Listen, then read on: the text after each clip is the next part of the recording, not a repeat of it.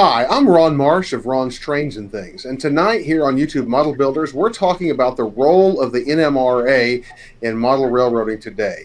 Tonight I'm joined on the panel by Andy Crawford and Stephen Atwell of Midwest Model Railroad, so let's get to the discussion. Good. Hi, I'm Steve Atwell of Midwest Model Railroad, and we're sitting down tonight to discuss the role of the NMRA in the hobby today. Let's start with Andy Crawford, your opinions about the NMRA in the hobby today. So I see a lot of controversy in the communities around this, Facebook communities, etc. People don't understand the nature of it. I feel more defensive of the NMRA. I mean, granted, so you wouldn't put me firmly in the camp of yes, they're fine, etc. They're obviously not fine. I feel somewhat like I do about the supposed death of the hobby. It's fine, but it needs adjustment. I do think that it come into the 21st century. As a technology advocate, I just think it's insane that they don't have a better technology presence. It's not non-existent, but it should be better. But I also miss the roots of what the NMRA is there for, and I think a lot of people miss that we need them. The standards organization part of who they are, not the social circle of who they are. But the standards organization is critical. It's the reason that we're not Atlas model railroaders or Atherd or Bachman or actually for the era Tyco or Vardy. So I'm kind of defensive of them, but they do need to make some adjustments. But I'm not as negative about them. How about? Not as negative about them as I typically see. Yeah, I typically see one. Like in most arguments, people tend to be one way or the other. They're either completely pro, they're all about the NMRA, NMRA is the greatest thing, or they're completely negative. I see no point in the NMRA, or the NMRA is so backwards that I have no interest in them. They'll be dead in a year. I've seen both sides of it. I tend to be a little more lukewarm about it in that, sure, they need to modernize, and I think that some part of their mission statement has changed into a little bit more of a social circle side of the hobby than what I think their critical role is. Standards documentation, and standards collaboration between manufacturers in space. That's critical. They've done that. They're continuing to do it. Could they do it better? Sure. But they've continued to do it. And, we've got LCC. I mean, that's a very modern, very technology-centric standard that's being ratified and being worked with. It came out of the open source community. That's a great thing. They've done that. Now, the social circle side of what they're doing, I get that they're antiquated in their approach. They're not near as internet savvy as they could be. They're missing a lot of opportunity, but that's adjustment, not do away with them. I think they're critical to us. Yeah. Ron, how do you feel about the NMRA?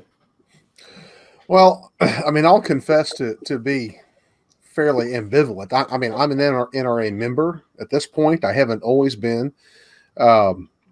I think one of the real perception problems the NMRA has with a lot of people is that people feel like it promotes a certain level of model railroad snobbery. That's kind of the social aspect in part that Andy was talking about before. And I get that. I saw that as a young, brand new model railroader in some of my first experiences with local NMRA groups, and that's not the national organization. You can't judge the whole organization by a few people, but I hear that a lot. I don't think that's just an isolated incident. So I think there's a problem there. Now I've attended a couple of conventions over the years and some train shows, and sometimes I enjoy those. I don't know that I enjoy them so much for what they offer as I enjoy the opportunity to meet and hang out with other model railroaders. I mean, the things that the NMRA offers that people should get some value from are the magazine, the convention and the clinics that are offered at the convention and the train show, and then the support that they would get from the NMRA through standards or through the use of the library, those sorts of things. And I feel like, the support end, I agree with Andy. I think those standards are important. I think they need to work more at continually making sure that they are up to date. But I do think that, that the support, both that you get through the magazine as well as what you get through the clinics at the convention, could be could be a lot better. I think they could be a lot better. See, I think Ron touched on the magazine a bit. How do we feel about the magazine? I know there's been a lot of talk of the sort of worthlessness of the magazine for the past few years. Yeah, I would, if I were in charge, I'd kill the magazine immediately. Number one, there's plenty of people like me, plenty of people who do love paper, but I don't want anything on dead tree. I don't want to have to store it. It's not searchable. I'm not at all friendly to paper magazines. And if Model Railroader was a paper-only magazine, I would have killed them many, many years before I did. I think, in their defense, I think Combach Publishing and Model Railroader has done what if they wanted to maintain a magazine, they should do, and that's provided in an app. Now, I understand their resistance to just open it as a PDF or publish it widely. They need to control that content. I do understand that democratizing or distributing that content in a free way would lose some of the control and influence that they need as a standards organization and the standard bearer for the hobby. But Model Railroader Combach has laid the groundwork for how to do that. Just build an app, wrap the magazine or the subscription in that. People who want it can buy it. I possibly would if they had it in electronic format, but I don't want paper. I don't want to store it. I don't want to pack it around. I don't want to figure out what to do with it. So it's more of a nuisance for me. But if it was in a digital format, maybe I would consider paying that difference. As it is, I'm an NMRA member, excluding the magazine for that specific reason. I just don't want the thing. So maybe if it was a PDF behind a paywall or something that you could subscribe, once you're a subscriber or a member, you can log in and downloadable content.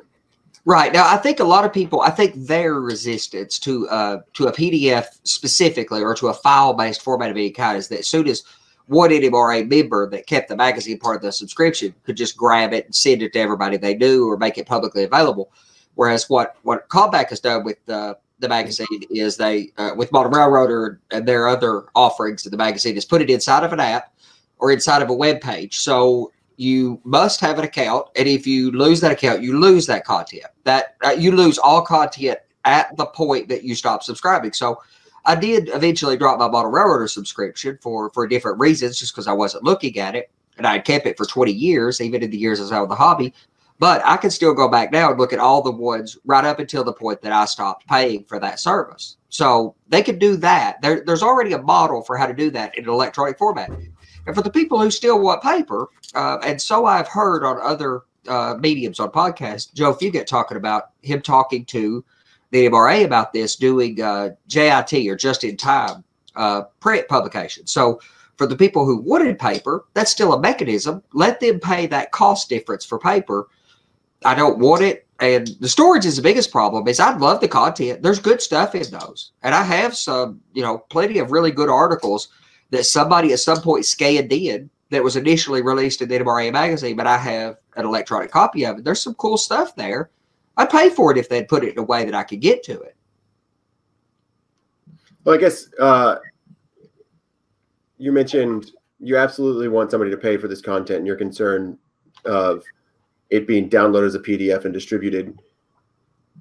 What do you think the risk behind it truly going out to the hobby as a whole really is?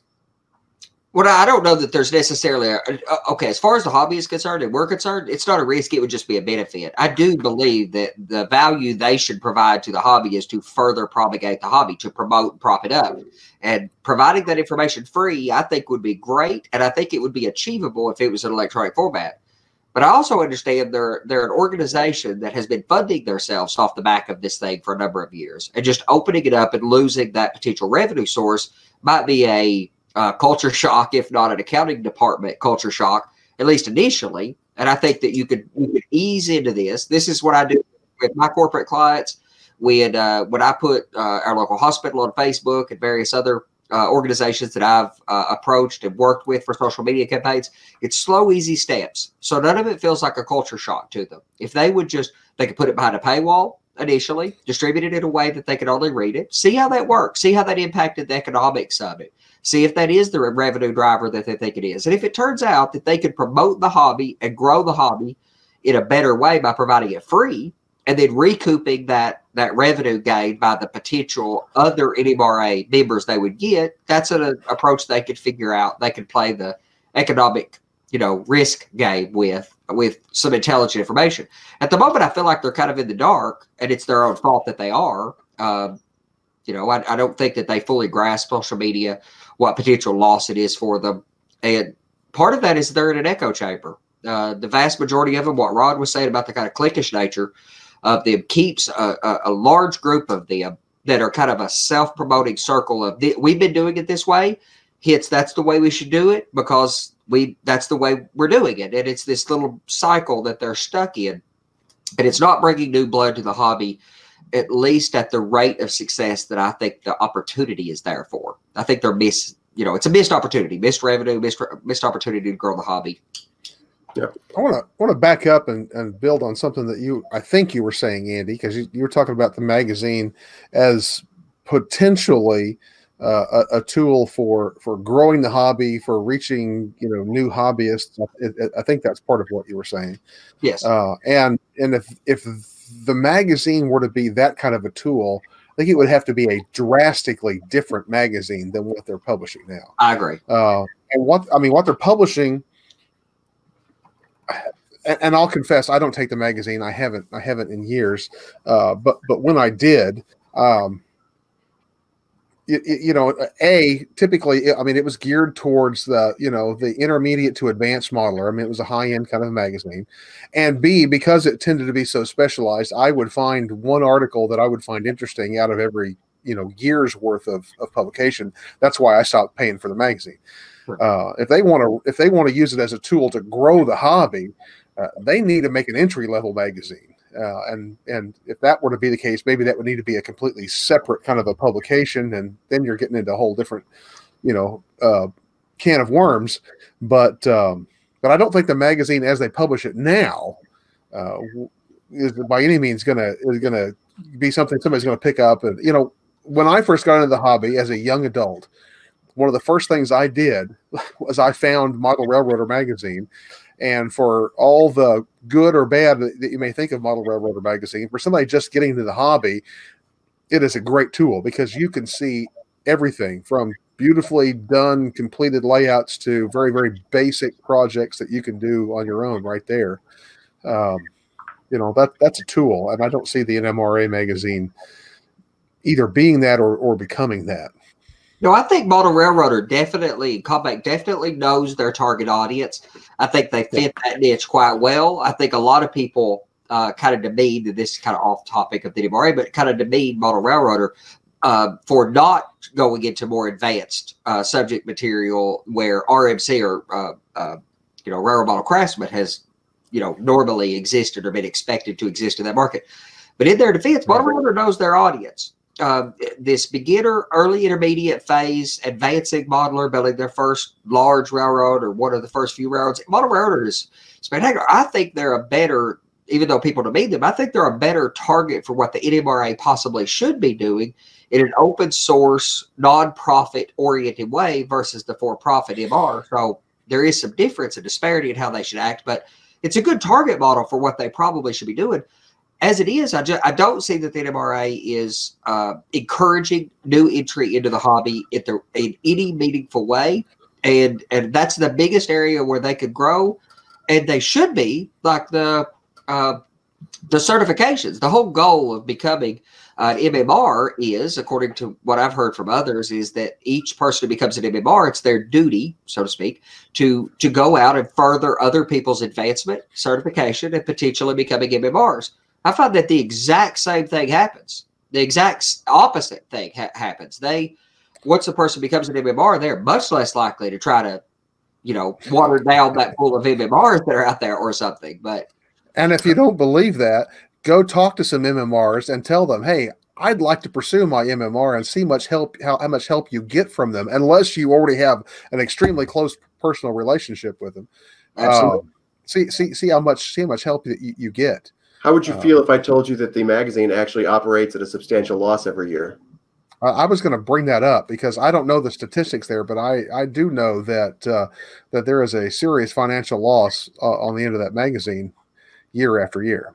Okay, then that doesn't explain their reluctance to move away from it if it's a revenue drain. And I don't see it as a net positive. And the vast majority of people that I talk to about the NMRA who do have any positive response to me about them are people who do not subscribe to the magazine. I think that is some audience that may be outside of my wheelhouse because I largely collaborate with other modelers via the internet. And I think that there's a certain part of their membership that is not internet savvy that might care about that magazine. It might hurt their feelings to lose it, but the vast majority of people I talk to don't want the magazine. Most people that think they have a good idea about what their NMRA should do that I've heard say exactly what I did. The first thing I'd do is kill that. That's just cut that.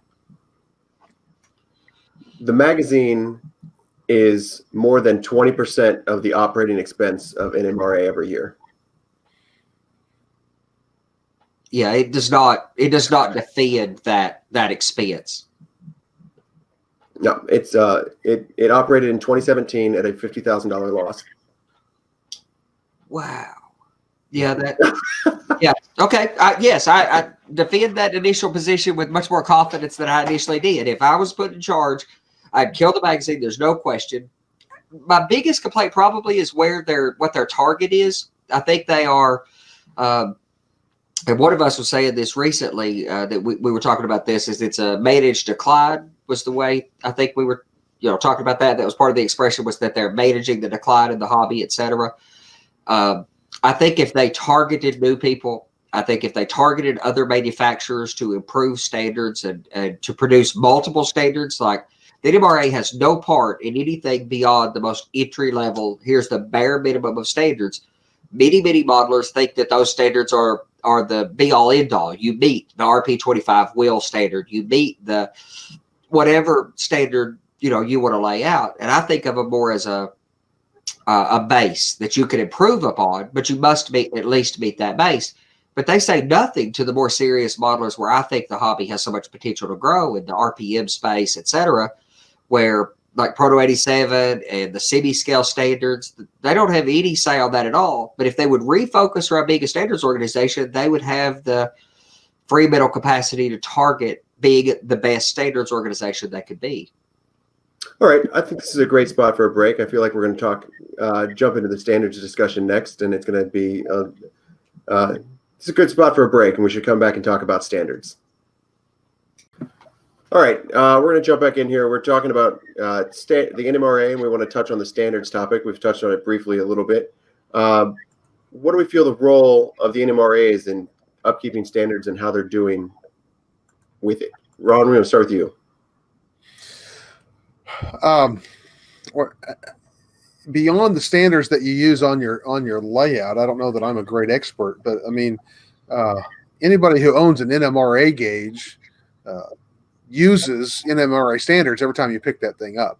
The fact that we have NMRA standards are the reason why I can buy, Pico track and run an Atlas locomotive and Microtrains cars and and Kato equipment and put it all on the same track and it runs and it works together.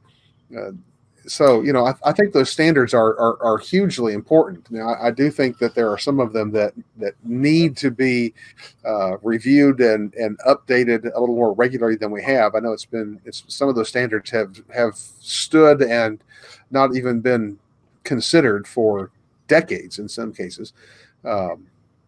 But also, I know when you get into the more technical ends of the hobby, which is where the hobby is now, we wouldn't have, DCC working the way that it does, decoders that can function with, equipment from other companies without those standards that have said, okay, here is how you have to make this thing work if it's going to be compliant so that they can play nicely together.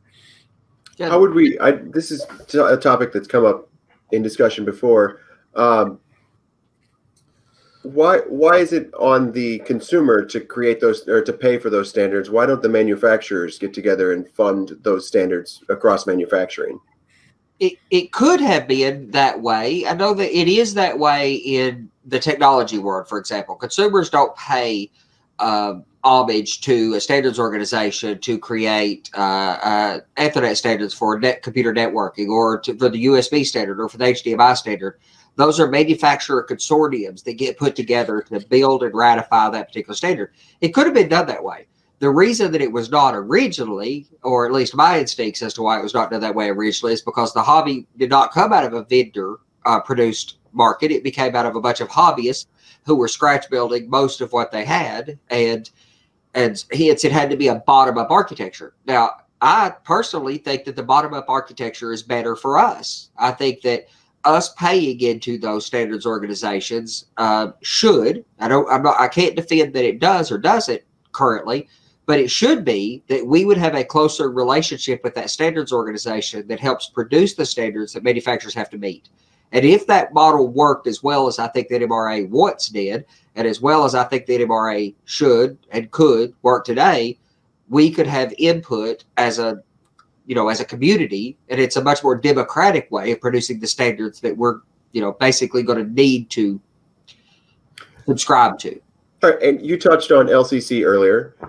Coming back to LCC, the standards of LCC, do you believe or do you know that those standards came from a manufacturer versus came from a consumer? Well, they came from a manufacturer. Well, they started with an open source. There can be an argument made today that we don't need the NMRA for standards because the open source software world, the guys who did Linux and the software that runs on Arduino and even the hardware that is Arduino, much of the electronics and technology world today is built on open source standards where the community itself democratically produced the standard. And there could be a model for that being the way it would work. And if the NMRA did cease to exist, that would be what we would have to do. I think that the LCC protocol started from the Open LCB community, which is an open source world of software developers that works much like open source worlds of software developers typically work. And the NMRA just decided to work on top of that and ratify the LCC standard based on the Open LCB project. Do we need that or not? There's an argument to be made that we do and we don't. You could go both ways on that. But the fact that they do it did work for DCC. I mean, what's that, 25, maybe 30 years almost? They produced a standard that had a lot of legs, that is still growing and expanding with new capable features today on a protocol that was way before the internet or even computers in most people's homes. So I think big organizations can typically have the foresight and motivation to push things along where community-driven organizations don't always have enough influence. Okay, touching on that, big organizations also have been known to also be incredibly sluggish. No doubt. In doing the same. And that's a problem specifically with OpenLCC or with LCC. I don't personally think I initially thought that I was holding out for LCC to be truly ratified to use on my layout. I won't. They were too slow, and better technology has came along that I intend to use on my own layout. So even my own personal impact is that they work toward LCC ratification too slowly. Now, I think they could get away with that 30 years ago when DCC came into the market. I don't think they can stay that slow today. And even if they could for LCC, whatever the next thing to come along is, they will have to move faster or they will be irrelevant. The companies will not wait for the standards organization the way that technology companies don't wait for the government to step up to regulate. They just can't move fast enough, and they're not nimble to move fast enough. But I think they could fix it, and I really, really think they should fix it. I think what you referred to there is a systemic problem that also relates to the whole issue of embracing, the internet and and that we were talking about earlier. I think it's a mindset that is common to people of the age of many of the people who have driven the NMRA for a very long time. Yes. All right.